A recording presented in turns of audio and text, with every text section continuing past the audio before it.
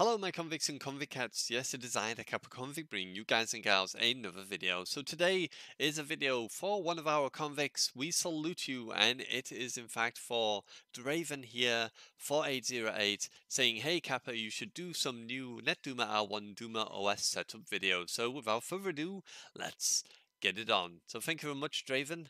This is for you, buddy. So first of all, you want to load up your Netduma and sign in, as I have done already. And I'm currently on geo-filtering. I don't really need to be on dashboard because there's not really anything in there. And I need to show you the potential is right here. And this is the main area, or main two areas you want to be in, is geo-filter and QoS. So geo-filtering is pretty standard and straightforward.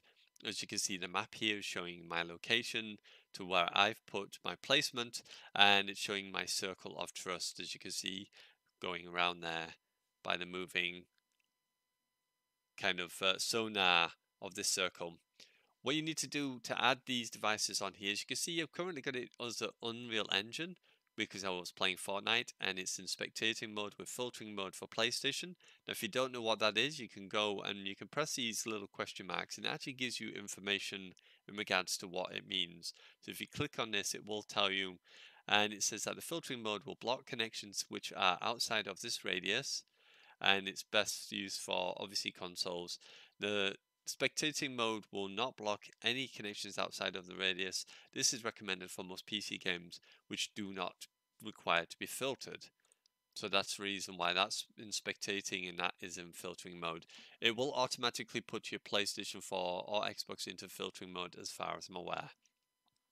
Another thing you want to do as well is go to the GeoFilter map and make sure that you choose your ping assist. As you can see, I've got 28. Now I know my ping can anywhere be between 19 and 20 milliseconds, but I put 28 because sometimes I do, and when I sign into Fortnite, it normally does say the connection to their server, their data centers, is at 28 milliseconds, so hence why it says 28 there.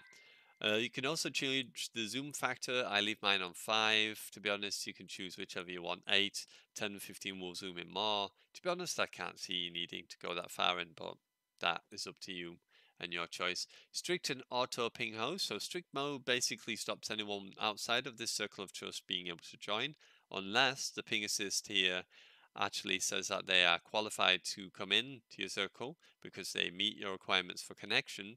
Then they can join. They'll actually be ahead, or there will be a little rectangular box and it'll have dotted lines, a little dot all the way around the outer edge of that, and that obviously says that yes, they are allowed to join your connection. Quality of service, this is the next one. Now here you can go in, you can choose what your download and upload speeds are by pressing this tab. Mine's these ones, 31.36 and 5.22. I did a quick test to make sure that these were correct. The good put, you want to leave this enabled. I don't know exactly what exactly that does, but I leave that as enabled. That is what it is as default. Don't disable QoS. You do want that because that's your quality of service, and that's how you're going to obviously use congestion control and all that. So you want to have that disabled and not ticked in the box. So these are what I'm currently using at the moment, 21.6 and 4.2, and I've prioritized 4% of download and upload to my desktop, which you can click on here and it will give you an idea of what it's actually giving to your PC. So it's giving it 4.23 from here, and if I go on to my download, sorry, it will then tell me I'm getting 21.64 is what I'm getting here on there. You can tweak these by going in and saying, okay, I just want 21, and then you can just press it and it will auto assign it to here, and just save, and then you can close it. So that's all I've done for that part. I always have this as always on, so it always prioritizes my PlayStation, as obviously I don't want anyone to interfere with my gaming. And share access is on as well, so all my other devices can share the access if there is any excess, so it doesn't interfere with me, and if there's any spare, then it will obviously push out the spare. Another cool feature down here as well you want to always have ticked is traffic prioritization. You want this prioritized so that it always prioritizes your PlayStation, and it does that by default.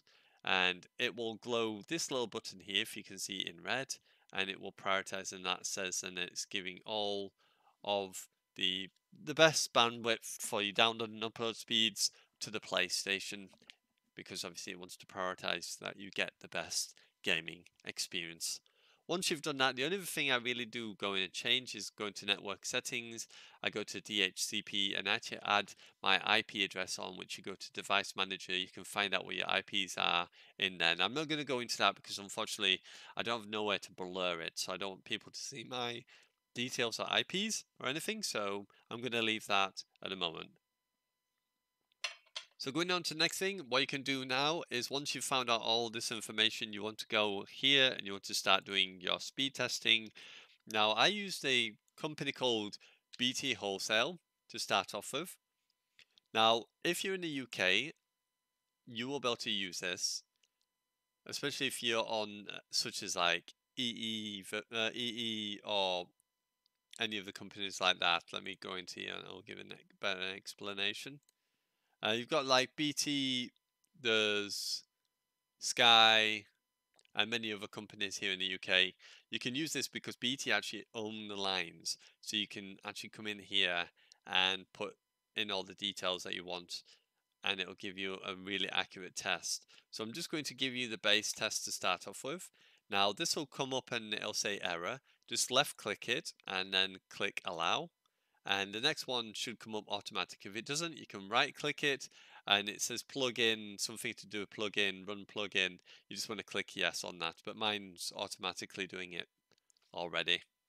Now it's not going to give me the proper speeds because I have got my congestion control already on, but I normally get around about 30 and just over 5 for upload speeds. So let's perform my download test. This will perform my upload test. I definitely recommend doing this with the slider set to full, and I would increase your download and upload speed and maybe leave it at a default value of 1,000 down and 1,000 up, just to get the base idea of what your connections are. As you can see here, my connections are different to what it's saying, and it's giving me a 36 ping. Now that's mainly because up here, obviously, I've got it as the wrong one. So if I increase these two up to the full potential, and like I said, if you go up here to buffer bloat and you change this to 1000, 1000, and leave that for the first initial test, then it will give you obviously the best chance of getting the best connection possible, or the best download and upload speeds, and then you can choose to obviously put in whatever values you want to put in there, which I'll show you on here. So what you need to do is go into further diagnostics. Now this is the main one I wanted to show you, which is why I'm not too bothered about the test that's run here. This one's really the one you want to go into and try out and actually do the information for. Now let me just drag this quickly off screen because it actually asks you for details that I don't want you to see. So I'm just going to put my telephone number in. It'll ask you for your postcode and it'll ask you for your building house number as well, which I'm just going to enter in there. Okay. And then you want to click on run diagnostic test. It will come up with a prompt saying, is this a correct telephone number? Because I obviously want to know it's correct. And then press OK. And then I'll just wait for this to disappear. There we go. And that's going to send the results to the server, and this will give you a very clear indication of exactly what your connection's doing. Basically, a lot of the engineers who come on and do this for you, they will actually come and they will come to your property, and this is the kind of test they run to make sure your connections are what they should be. Now, at the moment, it's saying that my speed should be between 27 and 31. As you can see, 27.5 and 31.36, which is what I had it on before. And my upload speed was at 3.81. Now, at the moment, it's saying the test was conclusive, so it doesn't know. Now, this could be because I messed with the sliders, because I slid them back up, and then I tried performing the test shortly afterwards. So I think it's to do with what I've just done just a moment ago, which has kind of messed that up. So ignore mine, what it's saying on here. But if you do ever get this way, it does say it's conclusive or there's any issues here, you want to contact your internet service provider and tell them, because it could be a potential problem with your line, and this is caused and it will actually prompt you here. As I did this earlier, as I did recording for this earlier, and I'm recording it again because it went terribly wrong. It actually was fine, so I'm not going to bother about this too much at the moment myself because it was right, it was fine, and it's because it probably with me messing with the sliders, I've messed up the actual test here. So ignore that for now. So I know that's 31.36 and I know my max achievable speed on upload is 10 on there. So what I normally do is I know I definitely won't get 10 for upload. So I put 31.36 and I know my upload speed's anywhere just above 5. So I'm just going to leave it as 5 at the moment for the sake of the test. So once you know what these are, then you can start going off to do other tests, which is what I normally do on my day to day. So if we go to dslreports.com and go to speed test, now usually I normally use this just to give me a rough idea of where I want to be. What you can also do as well, if you log in and sign up with this company, I definitely suggest you do that. You can actually find out what your daily averages are and find out whether or not it would be beneficial uh, to using the download and uploads on here, which you can do. So if we go to DSL BT Broadband Windows Desktop and go to this tab here, I can actually choose what the best benchmark was for buffer bloat upload, buffer bloat download, the JS benchmark, or the minimum latency. Now let's try out the minimum latency. So if I submit this, you can see these red graphs here, and they're basically telling me what my ping times were.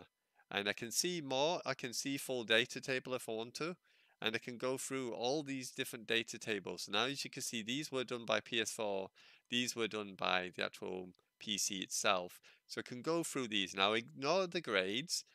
You don't need to know about them. They don't really count as a factor here. What you want to try and do is find a really good strong ping. Now as you can see, this one was 18. We've got 18 here. And you can see it was round about 19.16 and 3.49. I was a bit lower than that. So anything around 19, 16 and 349 seems to be okay on there. So what you can do is go back to your Netduma OS and kind of try and mirror that. So 1916. So what I could probably do actually is do it here. And what was the upload? Sorry, because I'm doing it wrong way around. 3.49 and save and download.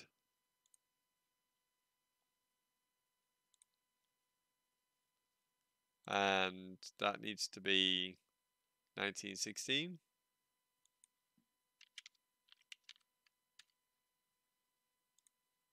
Now this is one way I normally do it.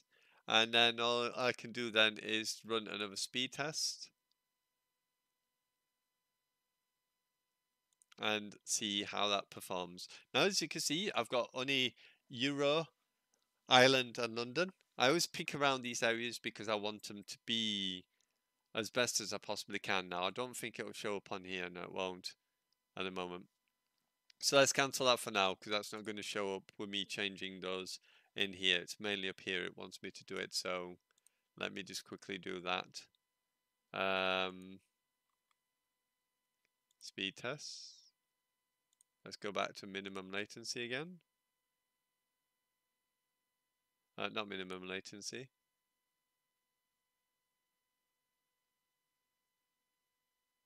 Where's it gone? Okay, well, we'll use one of these ones. Use that one. So 1603 and 419. As you can see, that's really, really nice as well. So 1603.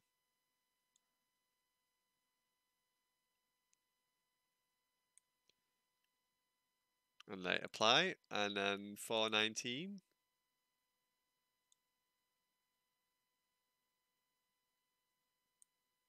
Which I think is around about there.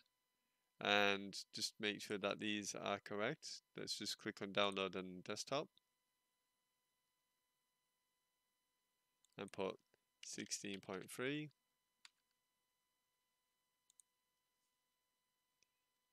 and upload. And what was that one? 419.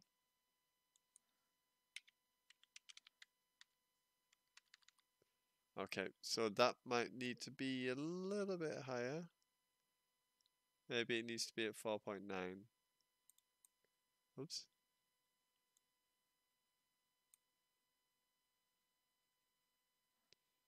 And it was 419.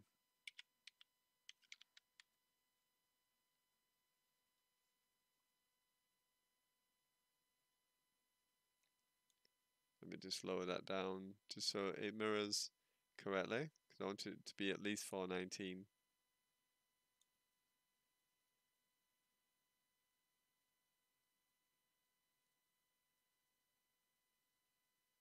We'll put it to 415, that'll be okay. Okay, so once you've done that and you're quite happy with where it is, then you can go into speed test results again and you can rerun another speed test and see what we do there. So let's try it again.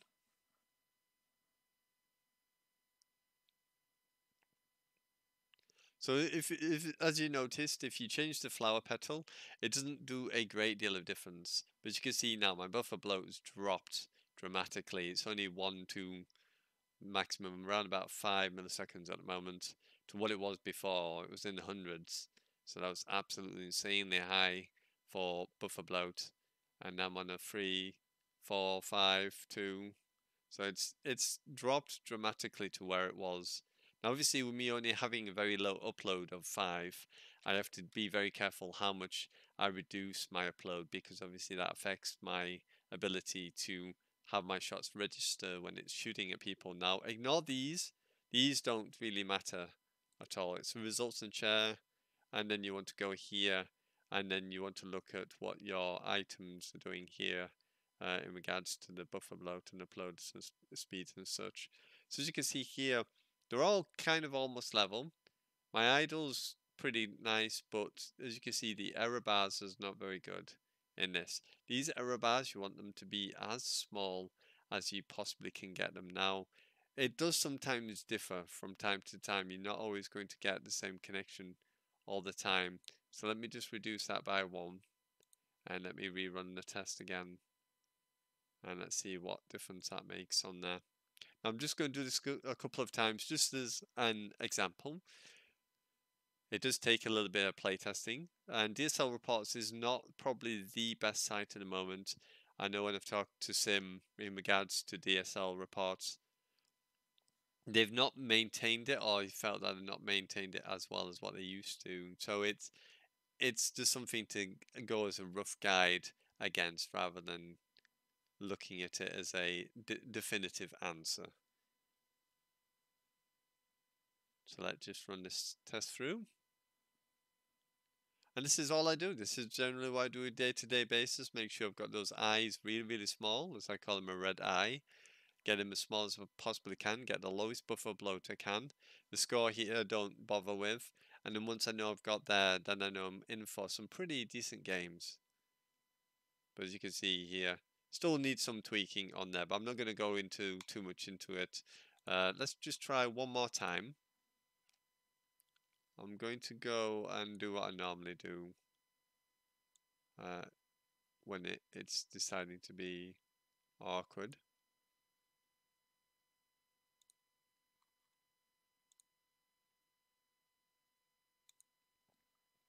Right, let's see how that goes on.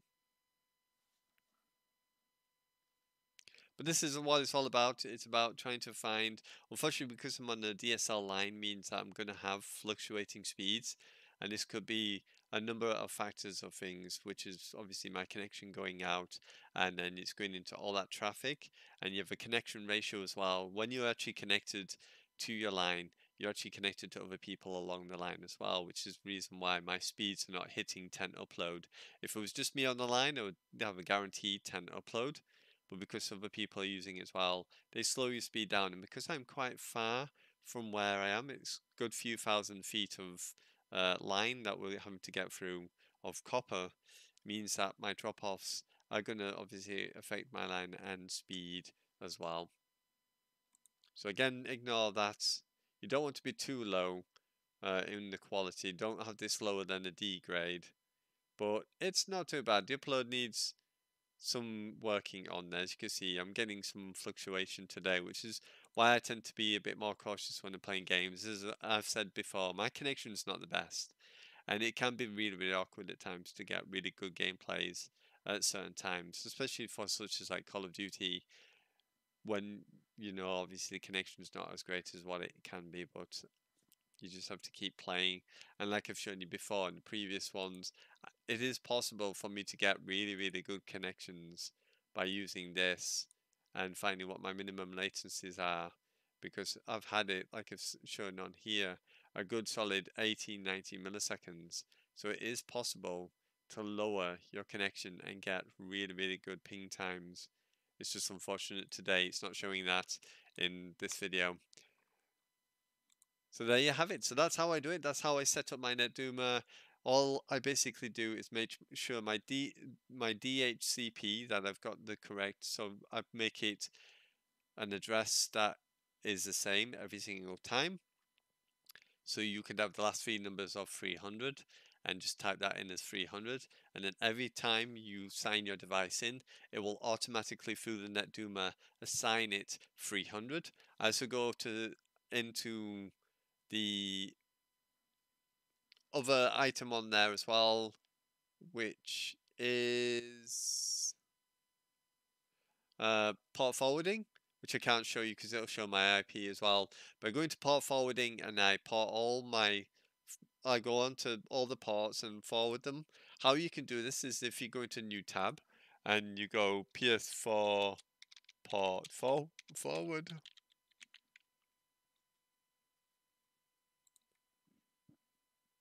And there you go. They're all here. And you just basically type in TCP for 80, TCP for 43, TCP for all these ones, and then at the bottom, these two here is UDP, and you port forward them too as well. If there's any other games you want to do it, you can do it for such as like Fortnite, port forward, and you can see plenty of videos on here, but there is a thing you can go on here for port forwarding on your router for Fortnite. You can click on there for the port forward and it'll actually tell you what your ports are, which are here, and you can put these in as well. Now I've literally gone through and I've got the one for PlayStation Network, I've got these ones for Fortnite, I've got the ones I've just shown you for port forward for the normal just standard port forward, and make sure all of these numbers are entered so that I always get a really great connection as best as I possibly can, especially for Call of Duty, where sometimes you get that annoying issue where it basically won't come up properly, or it gives you moderate and strict NAT types, which is really annoying. But that's how we do it. That's how I generally spend my time setting up my Netduma. I don't really do too much else from that. I just use the speed test to make sure I acquire. Now, one thing you can do as well that I have noticed on here, if you go into it, if you want to have your true full potential of your speeds, then what you can do is up your speed higher than what it is normally, and then keep running the tests in order to do that, in order to get the best speed possible if you want the full potential speed. One thing I've noticed here, if you put these values in, they'll actually give you less than these values. So you always want to try and increase these values and put them a little bit higher than normal. Sometimes I generally have that as 40, and I have that as a 6 or a 7, because what I've noticed, if you do through like Ookla or speed testing, it'll actually be less than what your speed is. So you want to increase them a little bit above, and then you can just drag these sliders down to what your speed would be, and then at least you're getting the full potential speed that and that you want. So obviously I could use this as 30, I could use this as 5, and I'll know then that I'm going to get that increased speed if I can get it, but these are set to the right values, so I'm not going to be getting a huge amount of buffer bloat. And then obviously reduce these, reduce this, make sure you prioritize the right device, and you're pretty good to go. So there we go. Hopefully this has not been too long-winded for you, my convicts and convicats. And thank you again to Draven4808 for the really cool comments. As you can see, a big fat thumbs up and a like from me on all things Netduma related. So you know this, it is I, the Kappa Convict. I'm standing out, and as always, I salute you, my convicts, and I'll see you soon in another video. Bye for now.